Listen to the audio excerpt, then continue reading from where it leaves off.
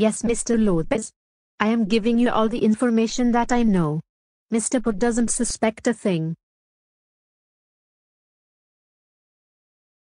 Louise is a spy for Mr. Lopez.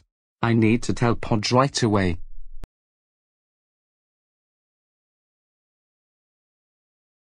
Pod, I have some disturbing news for you. What is it?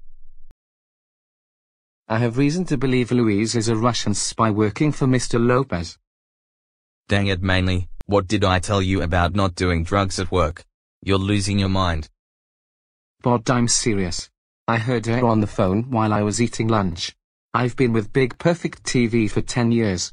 I'm not about to watch this company go up in flames. You have been my best and most loyal employee. I believe you. I can't believe we have all been betrayed like this. Thank you, Mame. I'll take care of it from here. Louise, please come to my office right now.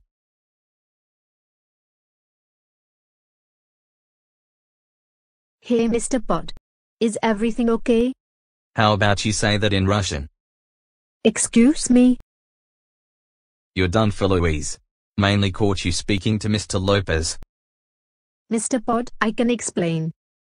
Start talking. You're right. I've been a spy for Mr. Lopez. But things have changed. Go on. At first, I wanted to destroy Big Perfect TV, but you treated me so well as an employee that I started to enjoy working for you. The truth is, lately I've been giving Mr. Lopez false information to throw him off. All I want to do is work for you, Mr. Pod. I can't believe what I'm hearing.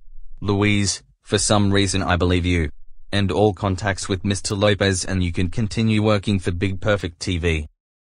Thank you so much, Mr. Pod. I am forever grateful for this opportunity. Thank you.